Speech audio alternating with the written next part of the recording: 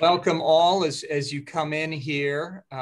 We'll get started in just 1 minute to let everybody arrive. We're excited to have you here for the American Security Project's event on Beneath the Waves, a deeper look at the national security threats of illicit fishing highlighted in Seaspiracy. We're excited to be with you. As I just see participants still coming in, so we'll wait 1 more minute. I'd encourage all participants on the line to use the Q&A function to ask questions and answers today. We're going to use that as our way of having a discussion. Our format today is we'll first hear from Congressman Peter Welch of Vermont. We're excited to have him with us. And then we're going to turn it over to our panel featuring Admiral William Fallon, a board member of the American Security Project, and then Alex Cornelissen and Peter Hammarstedt from Shepherd, and Ali and Lucy Tabrizi, the directors of Seaspiracy. We're excited to get started. Looks like we've got a pretty good list of participation here. So we'll go ahead. Congressman Welch, it's an honor to have you with us. And we're happy to be talking about this. Congressman Peter Welch has represented Vermonters in Congress since 2007. In an era of partisanship and division, he is widely recognized as a skillful legislator who cultivates governing over gridlock. Representative Welch is a leading advocate for energy efficiency, cutting the price of prescription drugs, investing in infrastructure, and expanding broadband and telemedicine in rural America. He serves as Chief Deputy Whip for the House Democratic Congress and is a senior member of the Energy and Commerce Committee. He's also a member of the House Intelligence Committee and the Oversight and Reform Committee. Illicit fishing can fall under the Energy and Commerce Committee, and we're excited to have him with us. Congressman Welch, over to you. Thanks for being with the American Security Project today. Well, I'm really delighted to be with the American Security Project. I'm really delighted also to be with the folks who have done so much to present this film and to produce this film that people are going to see later, Seaspiracy. You know, I want to make a confession about my ignorance on this topic. And you know, I have served on the Energy and Commerce Committee for a number of years, and I'm totally and completely committed to addressing climate change. I did not know, among other things, about how the way we're treating the oceans and the illegal fishing and the mechanisms of that, in the human toll, all the things that will be discussed later. I did not realize how profound the connection between our climate and the health of the sea is. And if we just extrapolate that, where I'm a person who is really interested in addressing climate issues, but was largely ignorant about the crucial role that healthy seas play in the survival of our planet, you can only imagine how much this story needs to be told to not just the American people, but the people of the world. You know, when I was talking earlier, when we were preparing to Admiral Fallon, and of course, I'm really excited about his participation, look forward to hearing him, but he's been all over the oceans and mentioned to me something that just rang true, and that is what's going on out there in the oceans, unseen, unknown by all of us, is similar to what was happening in the West in our country when we were slaughtering all of the wildlife out there, the buffalo, and nobody knew it.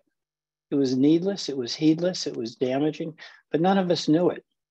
So the work that the American Security Project is doing, and all of you at Sea Shepherd, the educational value of the film Seaspiracy, to bring the focus of attention on what is happening and steps that we can take to stop it from happening, is really profoundly important.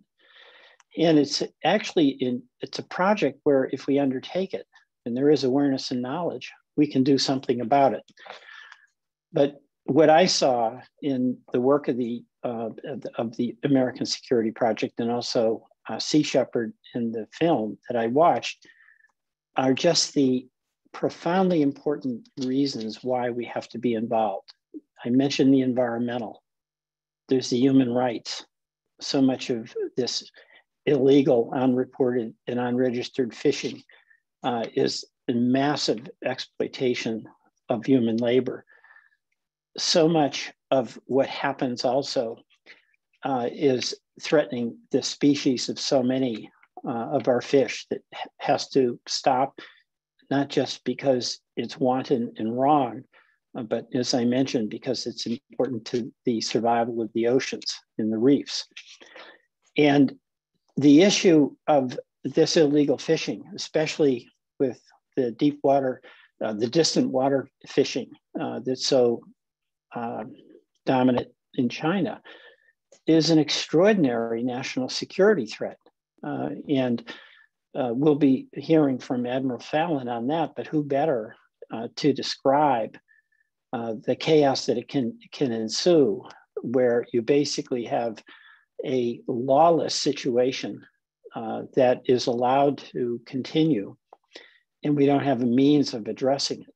And again, that's where Sea Shepherd comes in. How do you, as a country, coordinate the work that is normally done by a Navy, which focuses on security, and something like a Coast Guard, where there would be much more focus on some of the illegal fishing? And for many countries, this illegal fishing has been out of sight, out of mind, and we can't allow that. In Congress, there is a growing concern about the issue. Now, a lot of it is really around the national security threat.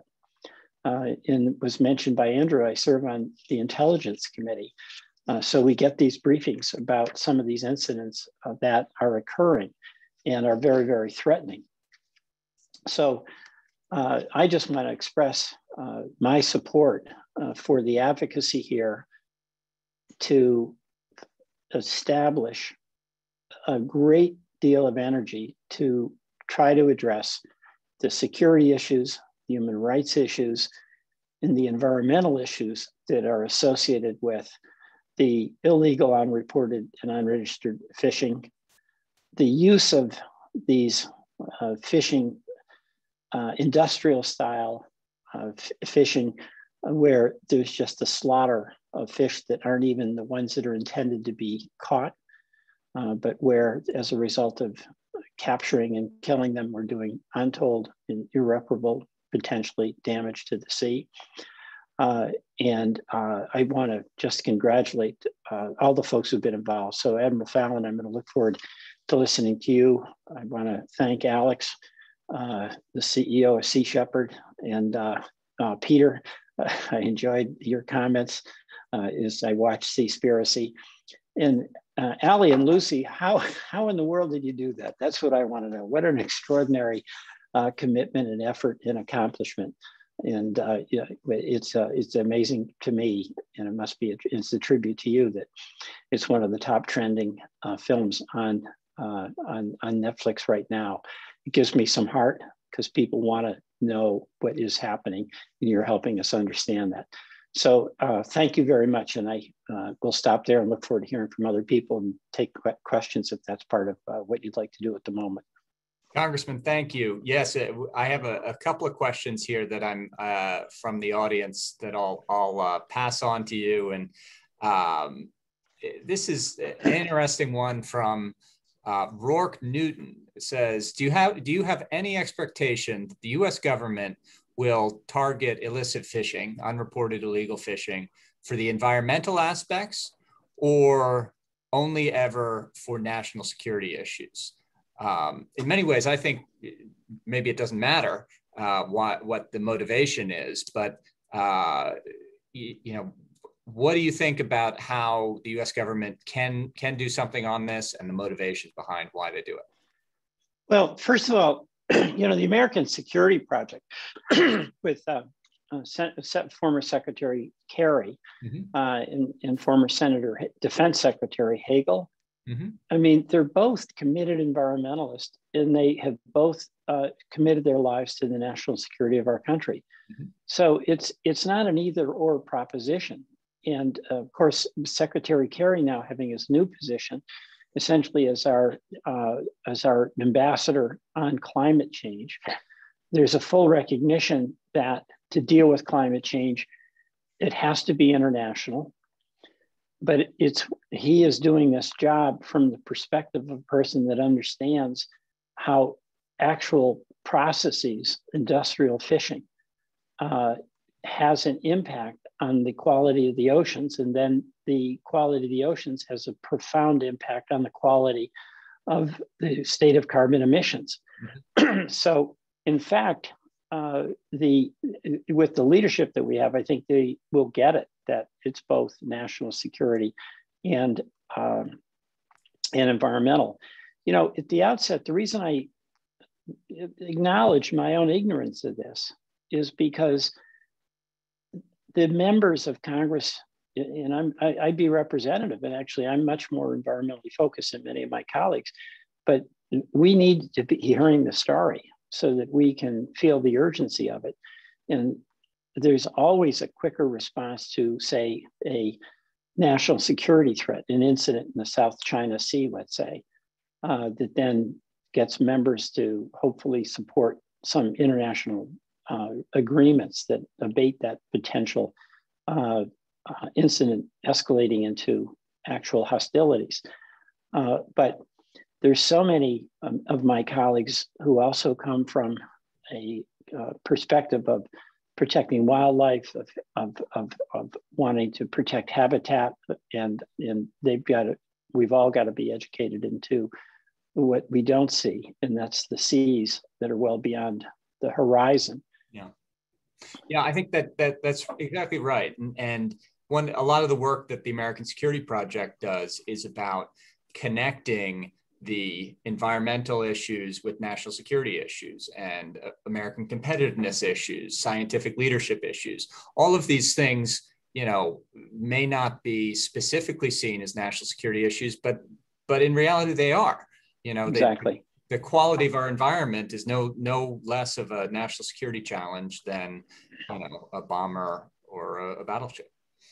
I have one more question that I wanted to put to you, and I specifically picking this one because it's a state representative from your neighboring state of Connecticut. State Representative David Michael, I think I'm saying that right, says, "Thanks very much for your time to speak today. I was wondering if you think our country is ready for a full moratorium on heavy gear industrial and commercial fishing fleets." I don't. Yeah. I mean, this issue hasn't been discussed at the level of consciousness and awareness for people who get to discussing that as a remedy. So we're not there yet. And we're not there yet in part because we're not educated and aware. I mean, this is why that analogy that Admiral Fallon made to me about the West, I found so riveting. All of that was happening out West a century ago or a little more, and none of us knew it. And if we had known it, we wouldn't have approved it. You have these hunters. I mean, that's absurd. They're in a train coach and they're shooting buffalo outside just for their amusement. And most of America had no clue that was going on. And there's an element of comparability here with these nets that are being used and bycatch be damned, they don't care. Mm-hmm. So we've got to have the education before we can get to a discussion about the remedy. Yeah, I think that's right. We still have a long way to go here to talk more about this and educate people. So thanks for that. One more question, and this is very specific towards maybe something more towards your Senate colleagues than your House colleagues. But there's a question on: do you think this administration should focus on ratifying the UN Convention on the Law of the Sea And can this be used to help address the issues here? Now, of course, this is a treaty that sits before the Senate and has for the last 30 plus years. ASP has actually done a lot of work to make the case for ratifying UNCLOS. But do you see any prospect for anything like this in the new administration? Well, in the administration, I do. You know, we've gone from an administration that pretends to deny the existence of climate change to one that sees it as an existential threat.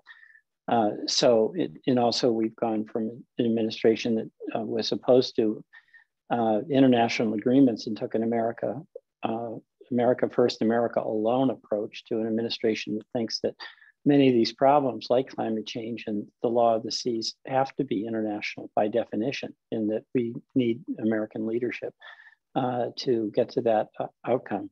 So I think in the administration, there's definitely support for that.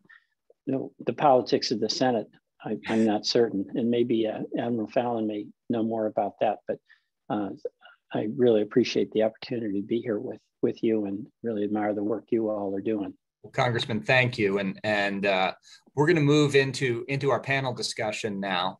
And we welcome you to stick with us and listen in and join in if there's anything that you want to add on during the Q&A here. We'd welcome it. Thank you. Yeah, thank you. Thanks for being with us. And you know, in normal times you'd hear a huge round of applause, but on Zoom it's all everybody alone. So thanks for being with us, sir.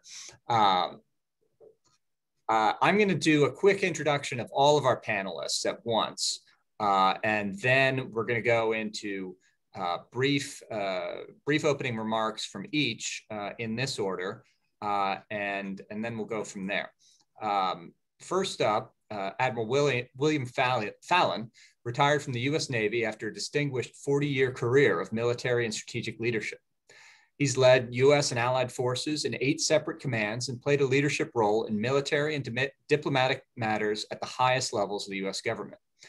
As head of U.S. Central Command, Admiral Fallon directed all U.S. military operations in the Middle East, Central Asia, and the Horn of Africa, focusing on combat efforts in Iraq and Afghanistan. Prior to that, he led U.S. Pacific Command for 2 years, directing political military activities in the Asia Pacific region. And it's his time there that he gained a deep understanding of this issue. He's a board member of the American Security Project, and we are honored to have him with us. Coming to us live from West Africa, Gabon, Captains Alex Cornelissen and Peter Hammarstedt are both longtime veterans of the Sea Shepherd Conservation Society. This is an international nonprofit with a worldwide presence and a mission to protect marine animals. The mission is to partner with governments from around the world to assist them with the detection and capture of criminal enterprises that are in operation to engage in illegal, unreported, and unregulated fishing operations. We're really excited that they were able to take some time from their trip to West Africa, where they're working on maintaining these public-private partnerships. I look forward to hearing more about their work there. And then finally, Ali and Lucy Tabrizi are the directors of the Netflix original documentary, Seaspiracy. Ali grew up on the southeast coast of England, while Lucy was born in Melbourne, Australia. But I noted that both of their bios mention how much they grew up thinking of the sea. And you can really take that away in watching the movie, how deeply felt and passionate they are about this issue. The movie has become quite a sensation on Netflix around the world. And we're lucky to have them coming to us live from London. So thanks for being with us all. Admiral Fallon, we'll start with you. Each of you will give opening remarks, and then we'll go to a Q&A. Sir, over to you. Thanks very much, Andrew. Congressman, fellow panelists, it's a pleasure to be with you. I'm going to try to make this short and sweet and then get into questions and answers that folks may have. So as Andrew indicated, I spent more than 4 decades in the Navy, all over the world, at sea, been in all the oceans of the world. And of particular note, I think I spent a fair amount of time in the high Arctic and also in the Antarctic, at one time, the Antarctic continent was my responsibility for support for the scientific expeditions that were going on and continue to go on there. So I got a chance to go around that continent and see up close and personal what's going on. Big takeaways I have are this issue of the health of the seas, underline foot stomp is really important. I've watched two major vectors in going in the wrong direction. One is the visible accumulation of trash and garbage, and the most harmful being plastics, and the vast majority of that being fishing gear, from my observations, that are out there floating in the seas and washing up in places. Just as an example, there are this so-called North Pacific gyre is a huge cesspool of stuff that's accumulated all over years. The currents have brought it together, and if one were to go to some of the otherwise pristine islands in the North Hawaiian chain, for example, you could see reefs out there that are just completely covered in primarily fishing gear, but all kinds of other plastic waste, and it's really pretty dispiriting to see this kind of thing.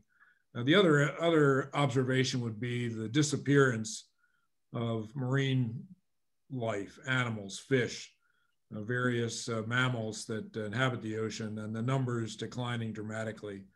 And these very visible things, I believe, are pretty much out of sight, out of mind for the average person in the world, pretty much all over the world.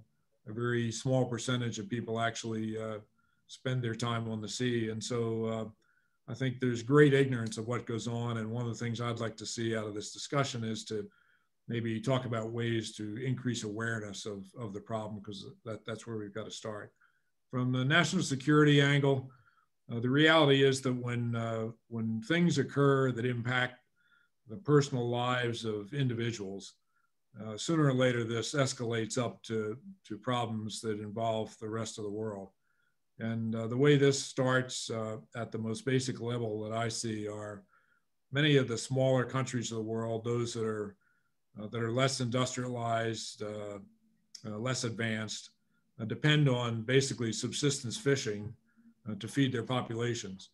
And that opportunity is disappearing pretty quickly because of the industrialization of many of the fishery vessels and the organizations behind these huge vessels, which basically sweep and vacuum just about everything out of the sea, any of the living organisms. From the security aspect, I watch a significant amount of over-exploitation. We can point fingers at a lot of places. Some of them might be a little surprising, but others wouldn't take a lot of thought to figure out who's doing the majority of it. But the impact here is that to continue their ways of over-exploiting the resources, there's a lot of criminal activity involved and a lot of corruption and intimidation. And this involves, particularly for the smaller countries, less resources, less knowledge, a bribe here and there, sometimes significant bribes to turn the other way, allow these fleets to come in and vacuum the oceans and then disappear. And so some people may have a few dollars in their pocket, but the populations are left with a lack of food resource, which they really depend on, just as an example. So this, unfortunately, is going on every day in the world. And a particular concern to me is that as many parts of our oceans are overfished and overexploited, those that are desperate to continue this kind of operation are looking to areas that were heretofore more challenging to reach, for example, the southern seas around Antarctica. But increasingly, these areas, I think, are being targeted. And of course, they're unseen. The vast majority of people have no idea this is going on. So lots of things we could talk about. I think a reality here is that, as with many big issues in the world, this is one that is complex. And so you have myriad things that push and pull. For example, we had a major food push in the world to lessen our dependence on animal flesh, for example, and what a healthy thing it is to eat fish, and that's a great idea. until you see what goes on and again, the overexploitation. So you'll have contrasting issues like this that make it difficult to address these things. But I believe it's high time to address them. And we start with awareness. This movie I hadn't seen until last evening. It's pretty discouraging from the standpoint of what goes on out there. But back you can cut my videos off. Opportunity.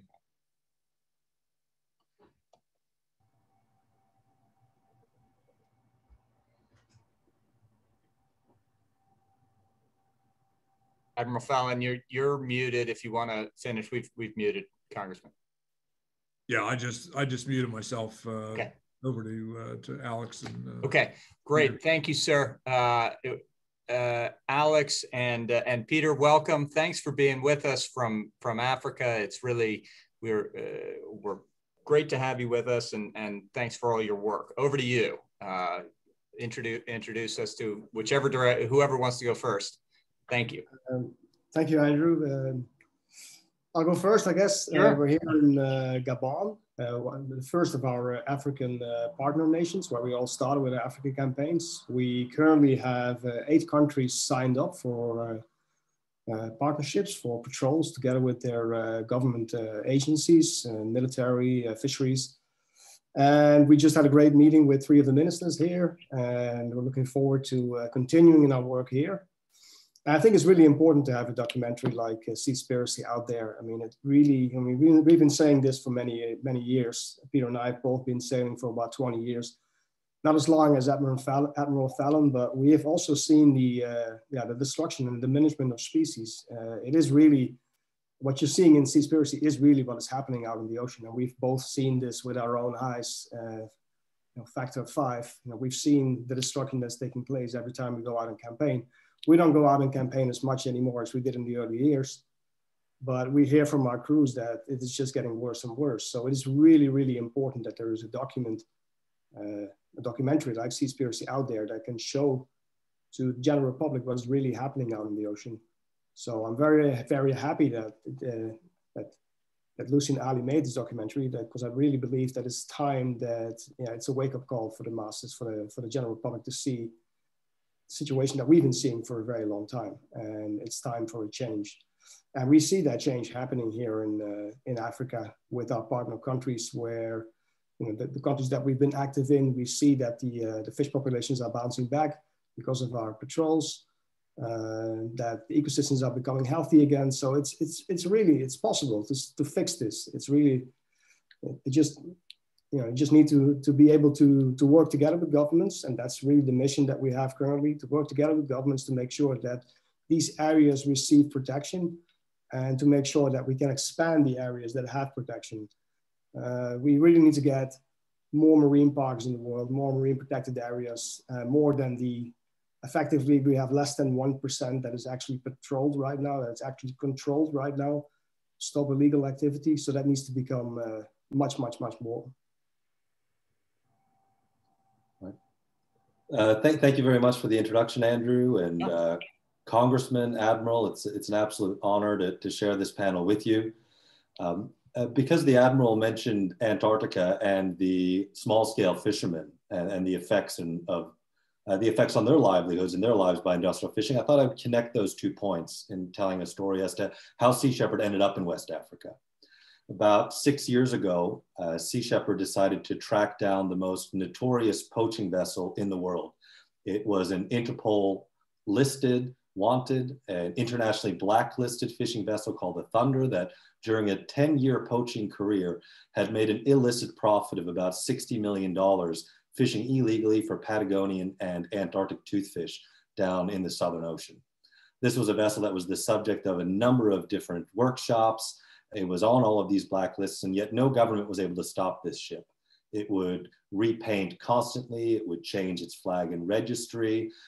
It would leave port under one name, and then as soon as it had left the territorial sea, it'd be operating under another name. We set sail from Australia, and after about 2.5 weeks of searching, found the Thunder operating in the most remote area of water in the world, an area that the Admiral is very familiar with. This is an area called the Benzari Bank. We refer to it as the Shadowlands. of the Southern Ocean, about 2 weeks sailing from South Africa, 2 weeks sailing from Australia. When we found the Thunder, what began was what would become the longest maritime pursuit in history. We tried to place this vessel under a citizen's arrest. We told them to report to port. They refused that instruction. And so we chased them for 110 days, covering 3 oceans and 11,000 nautical miles, until finally, about 80 nautical miles southwest of the small island state of Sao Tome and Principe in the Gulf of Guinea, the captain of the Thunder, unable to shake our pursuit, decided to sink his own vessel in an ill-fated bid to destroy the evidence on board. And I remember standing on the bridge of my ship watching the Thunder sink and thinking, out of all the places that this captain could have sunk his own vessel, why did he choose the Gulf of Guinea? And when we later we rescued the 40 crew members of the Thunder, we handed them over to the Sao Tome Coast Guard. And when we saw the capacity of the Sao Tome Coast Guard, we saw that the small riverine patrol boats they had a range of about 20 nautical miles, a quarter of the distance to where the Thunder sank. So we knew that the captain of the Thunder knew that no Navy or Coast Guard was going to come and salvage the ship. Nobody was going to come with submersible pumps to keep that ship afloat. And so the captain of the Thunder decided to sink his ship in the Gulf of Guinea for the same reason why the region is a hotbed for drug trafficking, for transshipment, for illegal fishing, for human trafficking, namely that there's inadequate monitoring, control, and surveillance.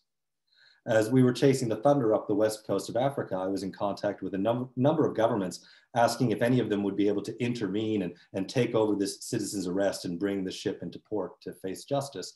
And the only country that got back to me was Gabon, where Alex and I are now. And the Gabonese authorities said that if the Thunder entered their waters, then the ship would be arrested. After the sinking of the Thunder, I traveled to Gabon. I met with the Minister of Defense, the Minister of Fisheries, and the Minister of Environment, and we signed the first of many agreements that we now have, these public-private partnerships with coastal and island states, whereby we provide a ship, we provide the crew, and we provide the fuel to run joint offshore patrols, and our government partner provides the law enforcement agents with the authority to board, inspect, and arrest vessels. And these partnerships to date have led to the arrest of 67 vessels for illegal fishing and other fisheries crime.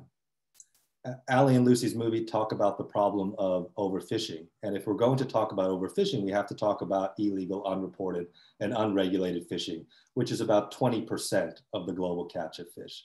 If we want to address the issue of global fishing, then we have to address IUU fishing, where we already have the laws in place to actually bring that problem to an end. And yet there are laws on the book, but what is lacking is oftentimes the enforcement capacity to do something about it. So what we're hoping to do here in West Africa is continue to expand on the model that we've created, working with capacity building and capability building to turn back the sea of destruction that is in the movie Seaspiracy. Because the reality is that 90% of the world's fish is actually caught in the waters of coastal states.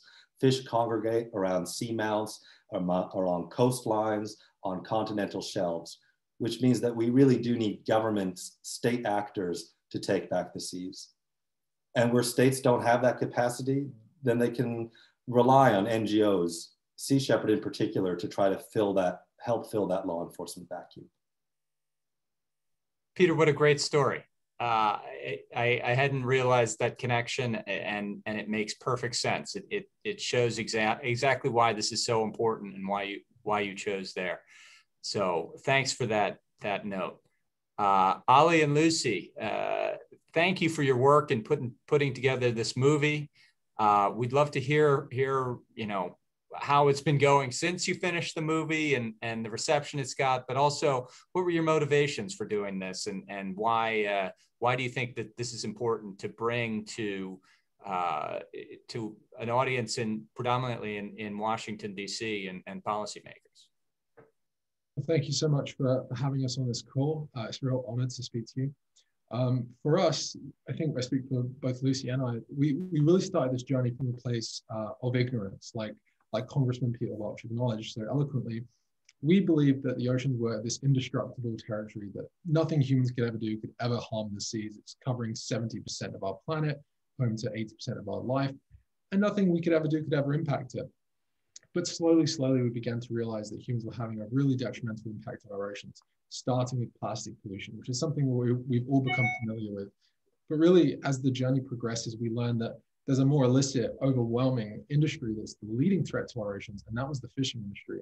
And learning about the ramifications that this industry was having on species extinction and habitat loss, and its impact on coral reef ecosystems and large species in our oceans, and even the human impact, as we began to learn when we went down to West Africa, to Liberia with Sea Shepherd, we were able to really witness what was happening to these incredible ecosystems as a result of the illegal fishing that's happening there from these heavily subsidized European and predominantly Chinese fishing vessels. And that impact on the coastal communities that relied on that fish for sustenance. And further on, later learning about the slavery issue that we found, and speaking to slaves who had been at sea for, some of them 6 years and then 10 years, and just the horrors that they witnessing their fellow crewmates being thrown overboard and drowned, and feeling sorry that their parents would never know about their son's death at sea. And just the levels of abuse that are so systematic and actually being covered up in some cases in areas in Southeast Asia, where even the local authorities were involved in it. However, this is something that we learned was a global issue. There was a study that showed that human rights abuses and slavery was in the fishing industry was evident in about 47 countries, I think we found. And so this is a global issue. And it's something, as Admiral William Fallon said, it's like the Wild West. It's out of sight, out of mind. And for us, it was extremely difficult to really piece together this puzzle, this story, to try and understand what was really happening to our seas. And I guess it's been phenomenal to see the response. And maybe Lucy, you want to talk about the response that we've had from the release on Netflix? Okay, thank you so much for having us here. It's really a privilege to be on here with everyone. Yeah, the response we really weren't expecting the response that we got. It's been really overwhelming, and it just really is really encouraging that the world is ready for a message like this, and people are now getting educated and aware that we're at a tipping point, we're in a crisis, and we need to urgently do something about it. And I just want to add, Ali gave a pretty good summary of the film there, but I just also want to add that we wouldn't have got insight to a lot of this without Sea Shepherd's collaboration as well. So it really is out of sight, out of mind in a lot of ways. So Sea Shepherd were really great giving us insight into this, into what's actually going on out there. It's great. Thank you. Thinking through all of your comments, including the Congressman's too, at the beginning, this concept of out of sight, out of mind is really important. And you mentioned the seas are 70% of the world's surface, and it's a huge area. And of course, it's out of sight for most of us. So much of industrial society, of course, is out of sight. But I have a question here from Bob Barnes. I suspect actually this is General Bob Barnes, who we know, a Army general. And he says electric monitoring devices on board fishing vessels. And this maybe gets to the bigger question of the idea now that with electric monitoring devices, satellites, maybe this question is best for the Sea Shepherd team. How is technology enabling a better monitoring, better ability to help you all? And is there things that particularly the U.S. government can do to help support these electric monitoring? And should placing technology on board all fishing vessels for their catch to be certified become an international requirement?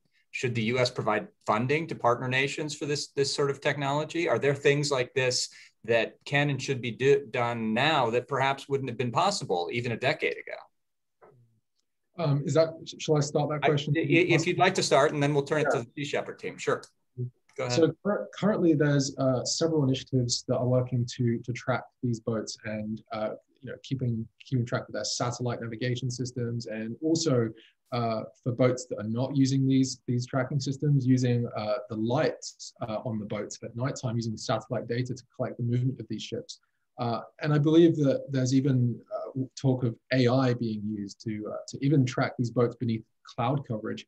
To me, because the ocean, the high seas are out of the jurisdiction of any one country, to me, there's a tragedy of the commons happening with it. And so the governance is the big issue. You know, having Sea Shepherd out there is phenomenal, but we need more, you know, they need more vessels, and we need to be able to have eyes around the ocean, and satellite navigation and AI is one of the things that I'm actually most hopeful for. It's actually going to be able to track these vessels so we understand what's happening. But I think Peter and Alex will probably have more to speak on that, I think. Yeah, Peter and Alex, how has technology changed? You've been doing this for over a decade.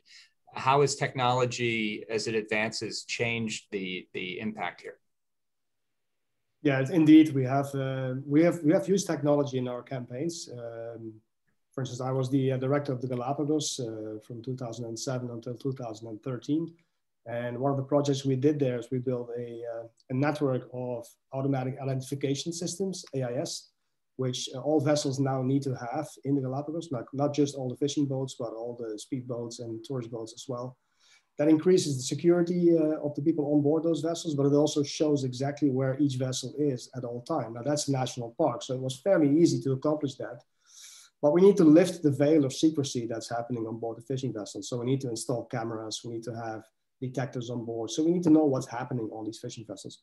Like an example, if we inspect a fishing vessel, a Persena tuna vessel, for instance, they have a catch log in which they write how many sharks they catch on each trip, on each catch, and it's always empty. And the minute we come on board, all of a sudden there's 20 sharks in their catch.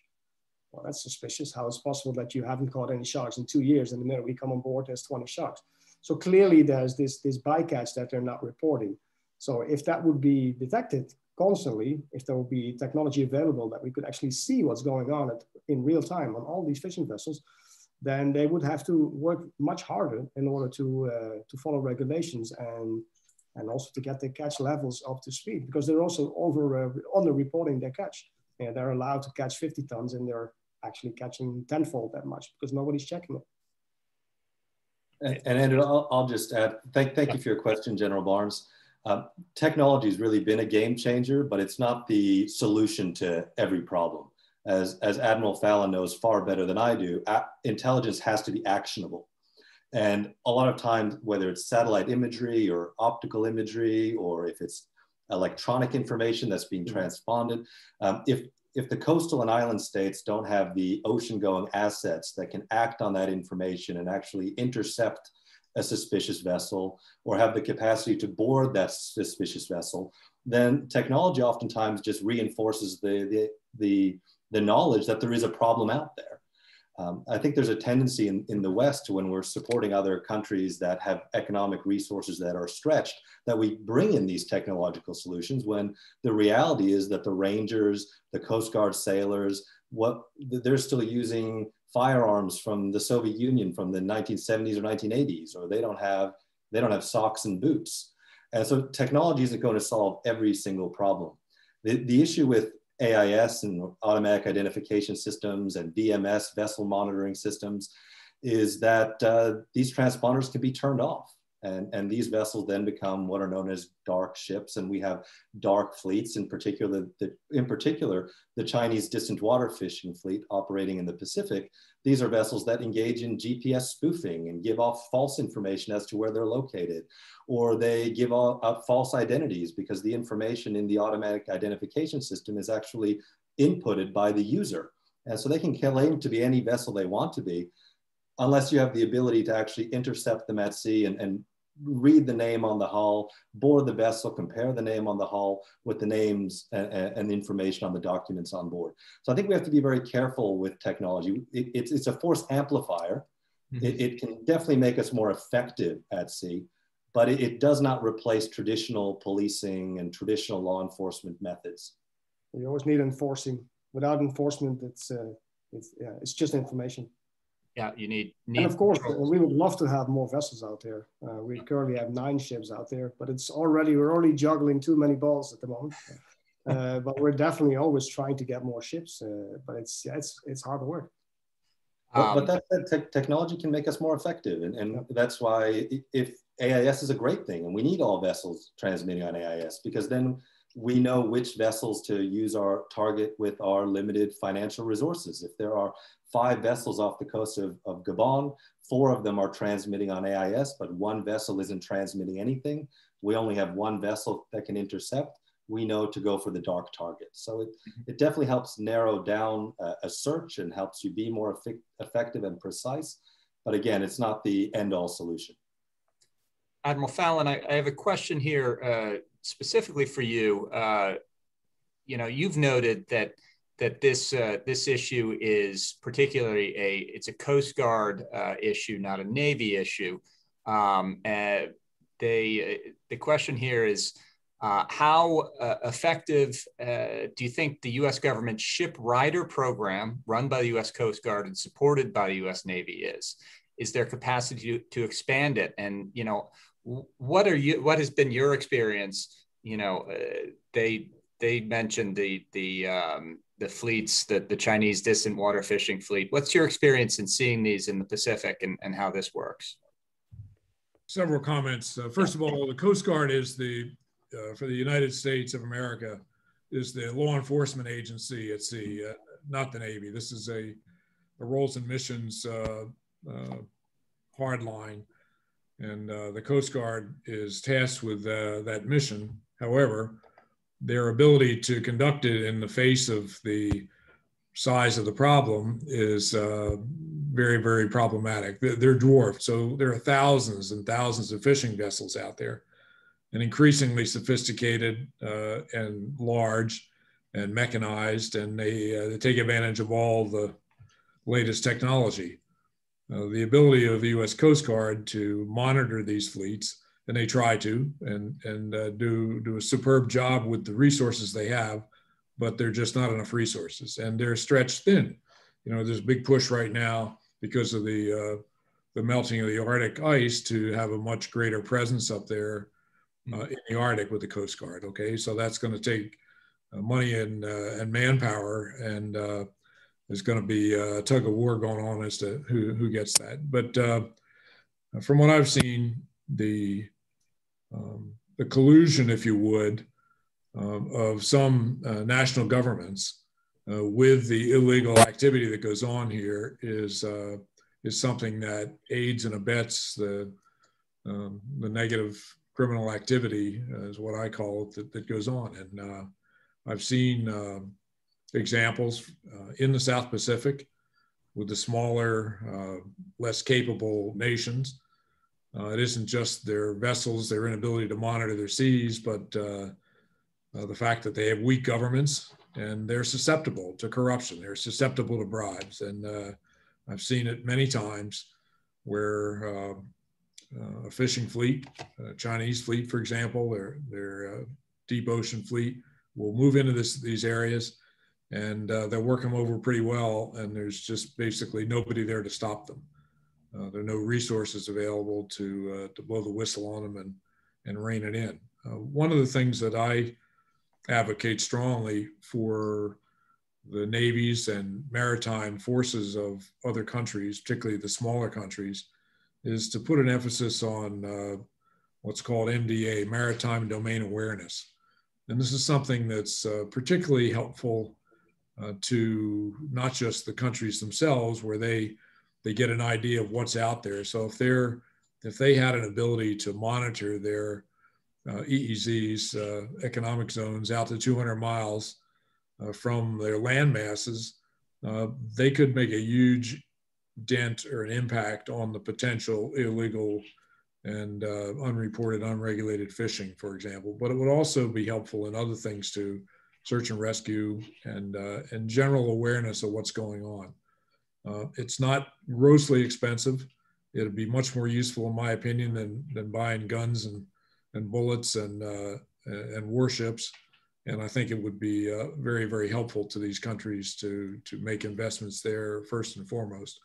But the key thing that is necessary is cooperation between countries to try to enforce these regulations that have been agreed in large part by mass meetings of countries. They know what the standards are, but again, the enforcement, as Peter just mentioned is really lacking, and that's an area that needs to be bolstered. So we can help ourselves. For example, the issue came up early on of UNCLOS, the United Nations Convention on Law of the Sea. U.S. hasn't ratified it. Personally, it's pretty egregious that we have not done so.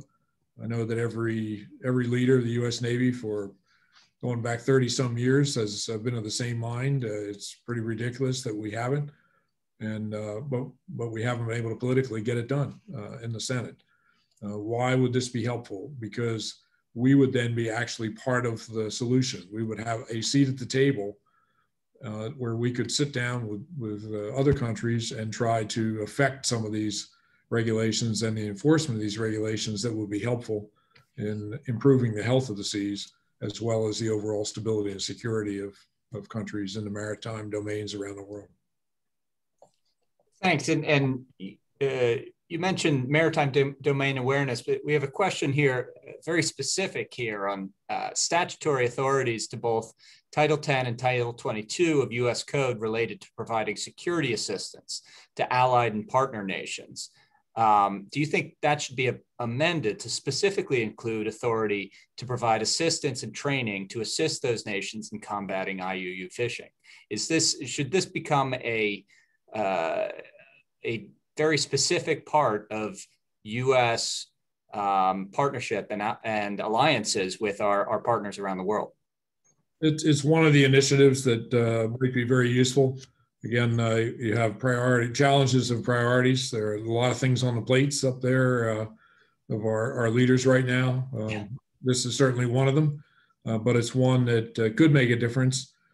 Has to be a trade-off, of course, in what resources are made available to do these things. But in my experience, when you try to find ways that would be things that would be useful and helpful, particularly to smaller countries with less capabilities, these kind of things stand out that might be really worthwhile. Again, the Navy, U.S. Navy, because of the law enforcement regulations of the country, we look to the Coast Guard to help with these things, and they carry the brunt of this. But again, part of the engagement with folks all over the world, what is it that you need? How can we help you? And if we can put resources available that might be of value, then we ought to be doing it. Thanks, Admiral.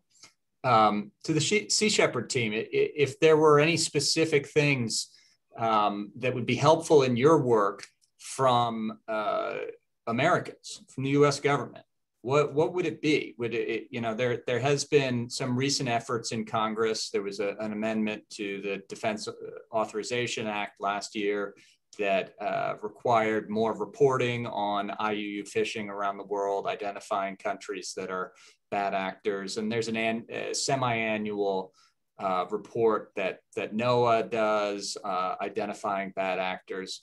But what are some maybe specific things that you'd like to see if the American government wanted to do something, if they cared about this? What is there to do?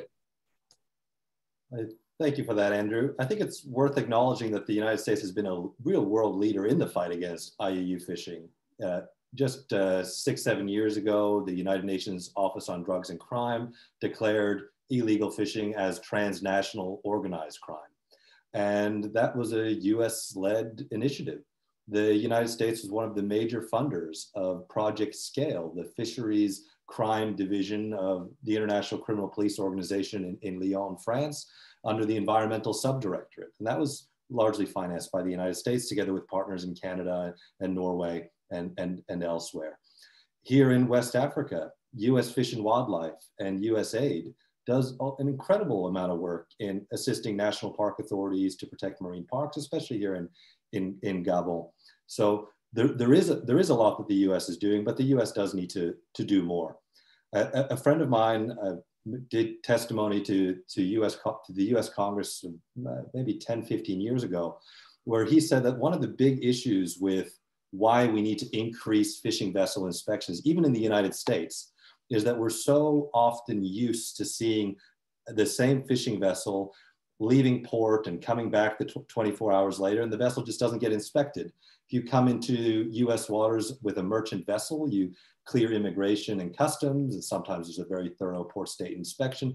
But when it comes to domestic fishing vessels, people are just used to seeing these vessels come in and out. And it's not always clear who they may be meeting out at sea.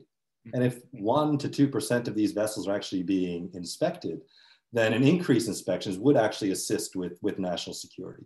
So illegal fishing does have to really be prioritized more as a national security issue. For that reason, when the terrorist attacks happened in Mumbai over 12 years ago, it's important to remember that the terrorists actually entered India on board a fishing boat. And that fishing boat was able to easily enter Indian waters because, again, fishing vessels don't raise the types of flags that merchant vessels raise. There are vessels that are engaged in trade here in West Africa. They'll go between port and port, but don't have any fish on board, and yet they're fishing vessels. And it's very likely that they're moving drugs or moving guns because, again, people don't react in the same way to a fishing vessel as they do to a merchant ship. So I think we need to see more fishing vessel inspections in the US, and we need to see a continued commitment of the United States in funding and supporting efforts globally to see illegal fishing as transnational organized crime.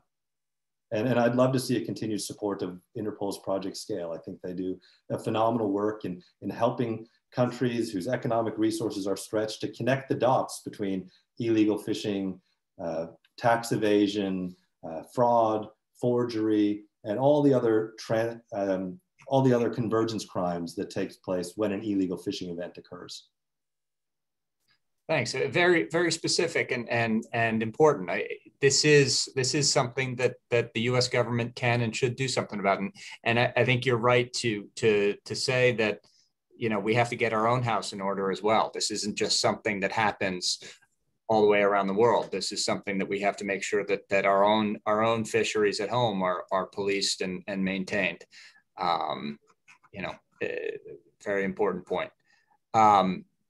Ali and Lucy, your film is important in that it reaches a broad audience, and I think it for that point, the key to this may not actually be, you know, solely government action.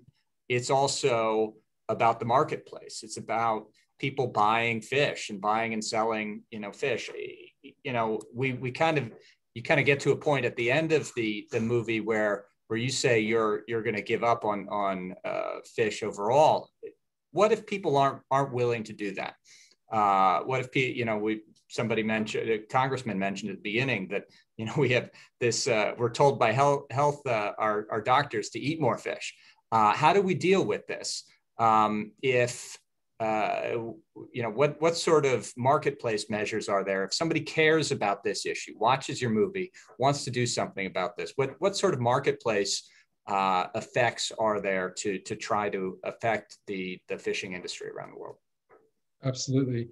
Yeah, so although there are huge things that governments can be doing, like maybe challenging the amount of subsidies going to fishing vessels, enforcing marine protected areas free from fishing, consumer choice plays a huge role in it. And you know, like we said in the film, like we no longer eat marine life, and we've moved towards a plant-based diet, and it's one of the best decisions we've made.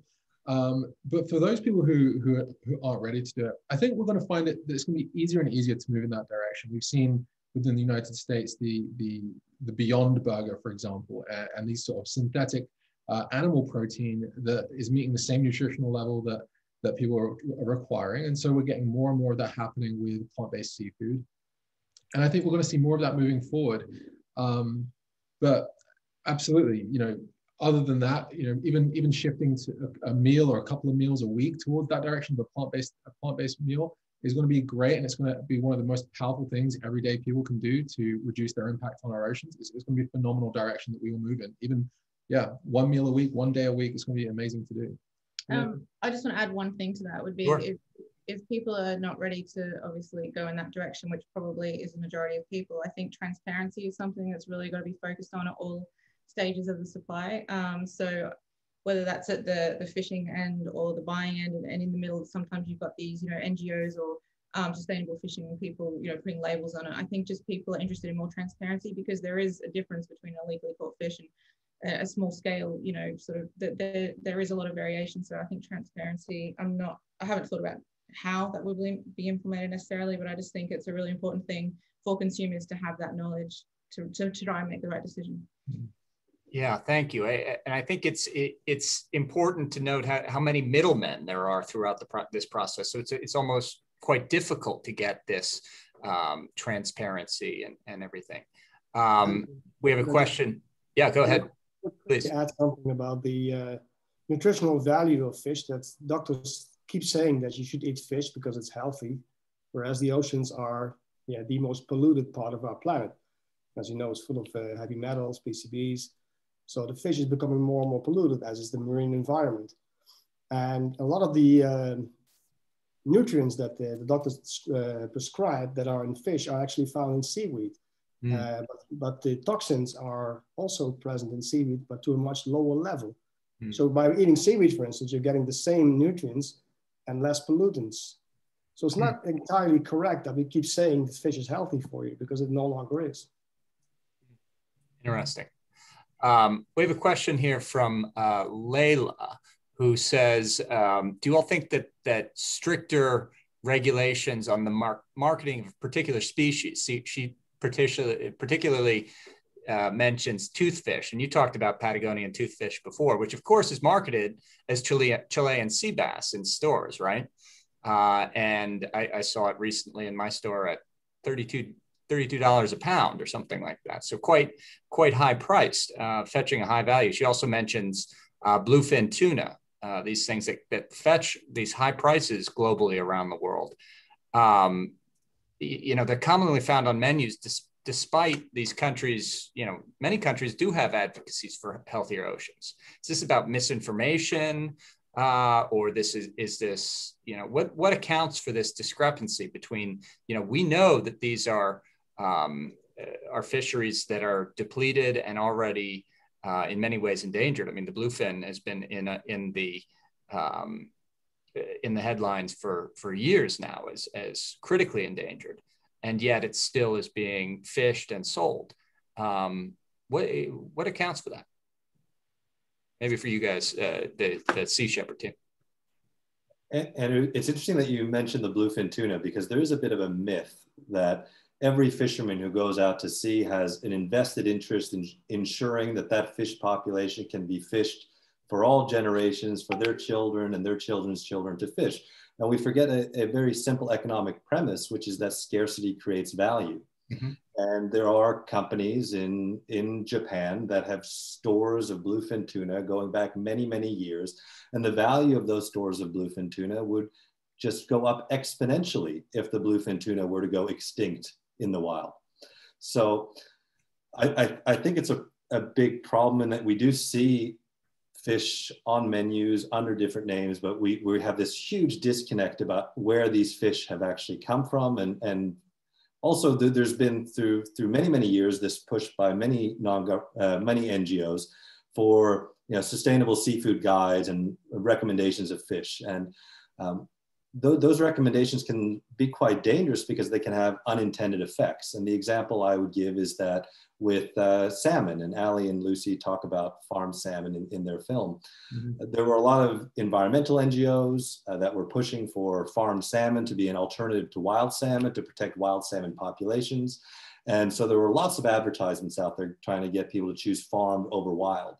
The consequence of that is that farmed salmon consumption increased, but so did wild salmon consumption. Because people were seeing advertisements for salmon, and that's what they were equating with. So, but Ali and Lucy, you might have a lot more to contribute on this, as you investigated this for many, many years. Yeah, Ali, Lucy. Yeah, absolutely. It goes beyond that. Absolutely. So by the reason why I have resistance to saying, well, let's not eat this fish, but let's eat that fish, is because when you walk into the supermarket, you know, if it's the one that you went there to buy isn't there, you're going to buy the other one, and you end up marketing all of them. And it's incredibly hard to know what is and isn't sustainable. When we went to the gold standard, organization behind the MSC Blue Label, they turned us down interviews. They wouldn't speak to us because they knew we were going to ask these straightforward questions, because these organizations find it really hard to define what sustainable fishing even is. We went to the head of the European Union Commissioner for Fisheries and the Environment, asked him what sustainable fishing was, and he was left with not much of an answer. And it goes across the board, even to the dolphin safe tuna labels that you find on cans of tuna, finding out that while they can't guarantee that dolphins aren't killed because, hey, it's just out far out at sea and you can't tell what goes on, and the observers that are there to make sure that no dolphins get killed are barely there in the first place. And when they do get there, they can get bribed, as Admiral William Fallon has said. You know, the bribery is a big issue out at sea. And so, yeah, this is why a clearer message for consumers is to move towards the sort of plant-based diet side of things from a consumer level, along with those government actions that we can try and encourage from the marine protected areas and the subsidies issue. But yeah, across the board, we were finding that what seemed to be sustainable, what you'd think to be sustainable, ended up being very much not sustainable. Admiral Fallon. A couple thoughts. One, so I don't have any idea what sustainable fishing is or sustainable consumption, but when folks look at this movie, I think they're going to start to wonder about some of the underlying assumptions that go into these things. I think for all of us, the entire society, it's pretty clear that we're going to have to change some basic behaviors. Very difficult to do. You pick an area, and how stupid is smoking, but it's been many decades to push that down, and you can look at all the evil addictions in the world. But this is really critical because the oceans are they're basically us. It's water. That's 70% of the land mass of the planet, and it's about that percentage of us. And so they're inextricably linked, and the health of one and the other are very, very much paired. So to give you an idea of the difficulty, this just in our own backyard here in the Washington area, beautiful Chesapeake Bay has gone through decades of up and down reaction to shortages of fish stocks. And so the authorities will recognize it, usually after a lot of pushing and prodding, and they'll enact some fiat that says we've got to throttle back, cut back. One thing about the ocean, it's very resilient, despite all the abuse it gets. That both of the oceans themselves and the fish stocks have a way of bouncing back. But at any rate, here in the Chesapeake Bay, we've gone through countless cycles of overfishing, enforcing strict regulations, fish start to come back. Look at that, success. The regulations get weakened, watered down, and off we go. And often things that are little known. So there's a fishery called the Menhaden fishery in this bay. It's a small fish, a foot or so or smaller. They used to be very, very populous. They're vacuumed up by industrial strength ships, a small fleet of them that basically can vacuum the whole bay, and they're blatantly overfishing. And so even though the authorities recognize the overfishing, to date it's been pretty much a slap on the wrist, and these problems continue. So this is an area that's actually pretty visible, and particularly take a couple of species like the so-called rockfish, the striped bass, and bluefish and oysters and things that are pretty common here. And one would think that, okay, here's the evidence. Now let's react to it in the right way and fix this. And it doesn't happen very easily or very dramatically or very successfully. So we have a big problem. And I'm back to first steps. Awareness, I think, is absolutely critical. This movie, I think, puts a spotlight on some of these things. Ought to be pretty revolting to people when they see it, and then we have to get organized to actually have an impact to turn around some of these practices. And we're all a part of it one way or another, and it's going to be a long haul, but it's something worth doing. And so we just need to get on with it, try to get as many allies as we can, and elicit help from the politicos, from the congressman and his colleagues up on the Hill, as well as recreational fishermen. It runs the whole gamut.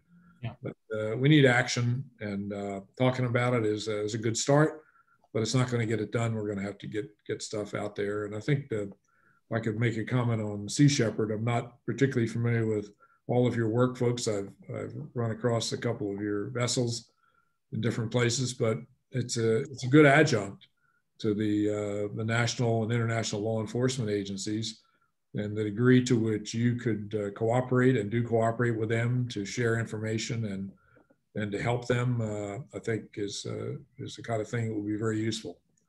So more power to you, and hope you continue doing what you're doing. Thank you, Admiral.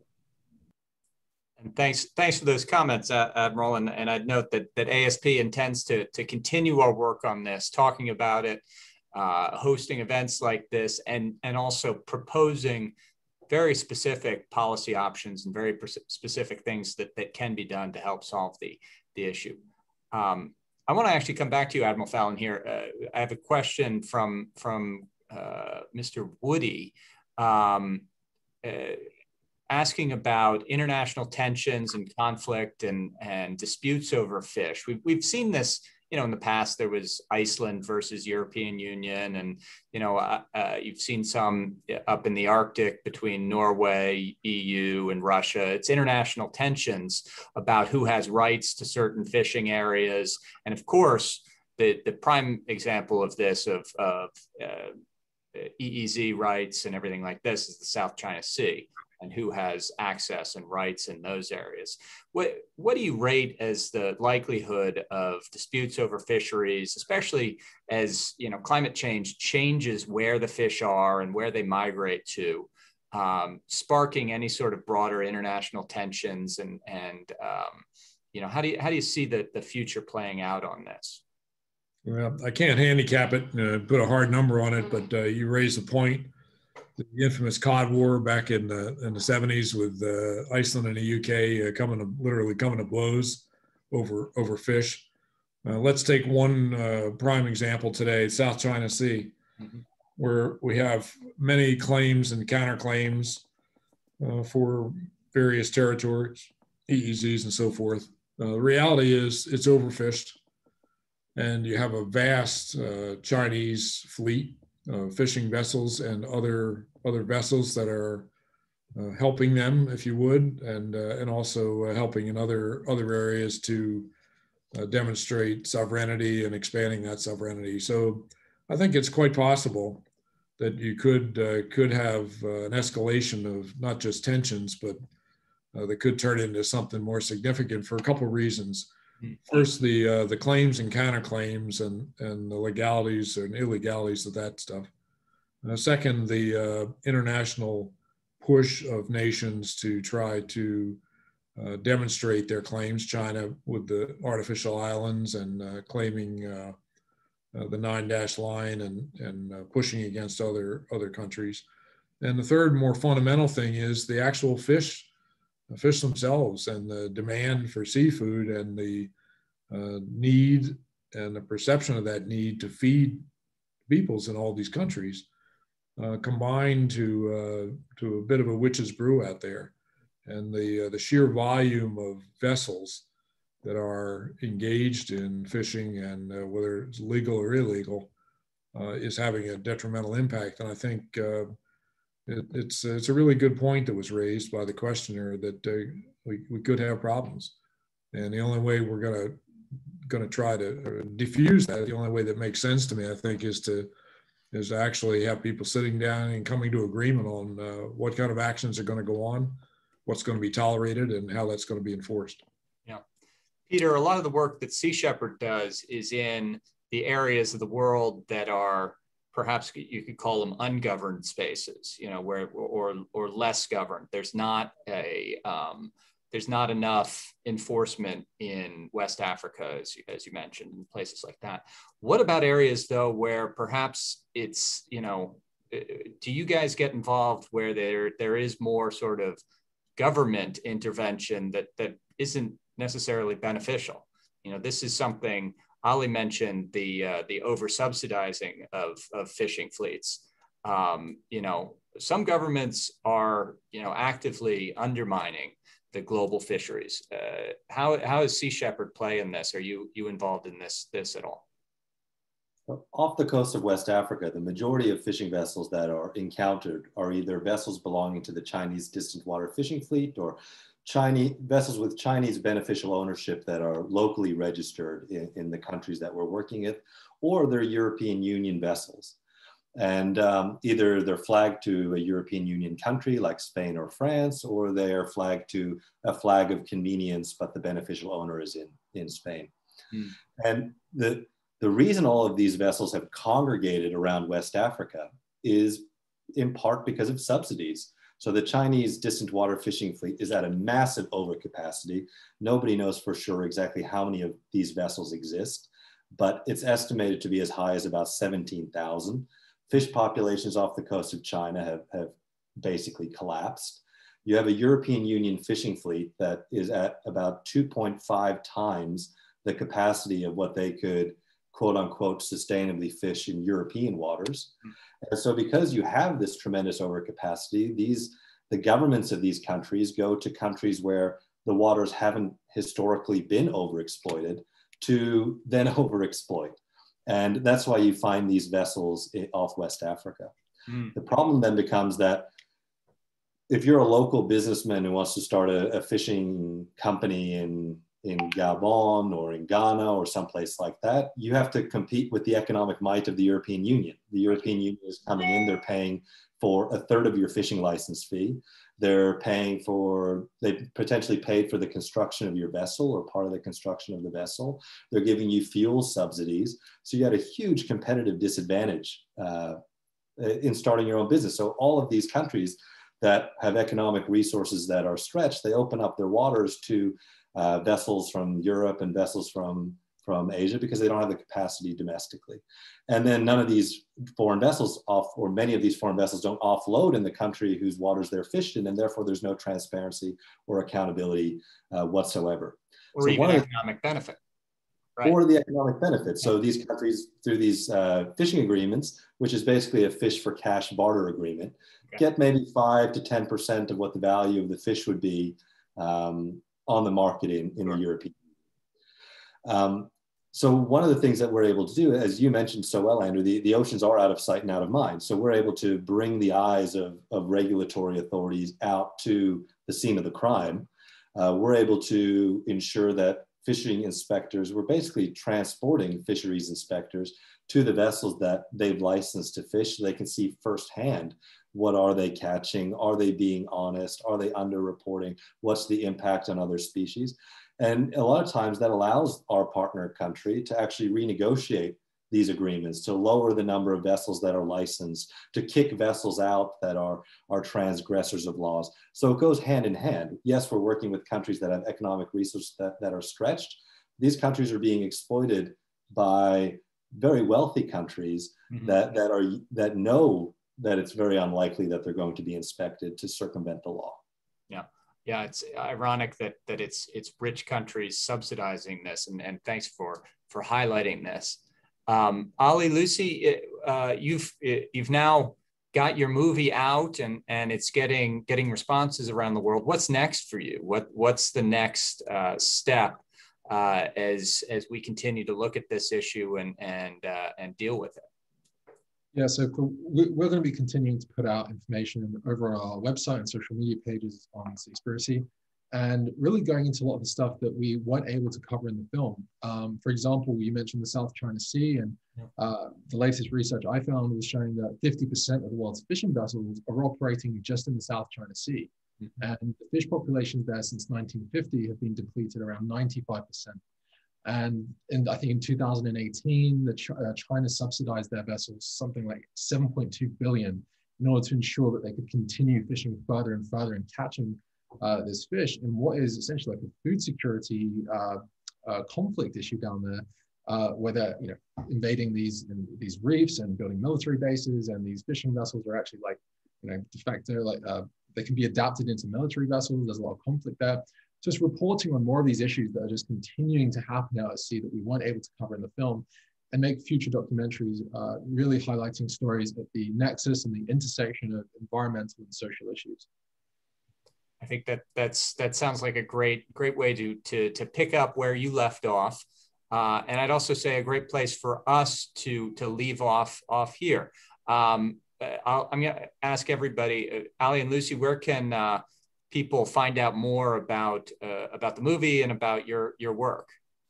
So people can find more out by visiting our website, seaspiracy.org, and we have a lot of information over on our Twitter @Seaspiracy and our Instagram @Seaspiracy, and they can find more information out about the film there. But we encourage people to continue watching the film, sharing the film with their friends and family, and starting these discussions, which I think is the starting point for creating change.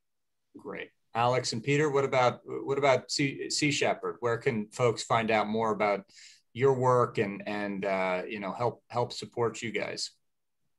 Yeah, of course, people can find out about Sea Shepherd if you're located in the US at the Sea Shepherd US website, seashepherd.org, or for anybody outside the US, you can find it on our global page, seashepherdglobal.org. And they share the same information, and they both report, both websites, about our campaigns globally. Great. Admiral Fallon, any parting thoughts? I salute ASP for putting this program together, and encourage you to look for opportunities to increase awareness through these various venues. And thanks to the participants, very enlightening and very helpful, and headed in the right direction, I hope, if we can get a little more momentum and a few more people to understand what's going on. I think it'll accelerate the change which needs to happen. So thanks very much for allowing me to be a part of it. Thank you, sir. And we're going to continue to push on this. And I'd encourage folks watching to take a look on our website, americansecurityproject.org. We're also on Twitter @AmSecProject and on Facebook too. Please engage with us, and we'll continue to push on this, certainly throughout this year and hopefully in an ongoing process. So thank you all for being with us. Again, it would be a huge round of applause. We've had a record audience here, 120 or more people throughout. So thank you to our panelists. Thanks to Congressman Welch, who's dropped off, and hit us up on our website. So thanks very much.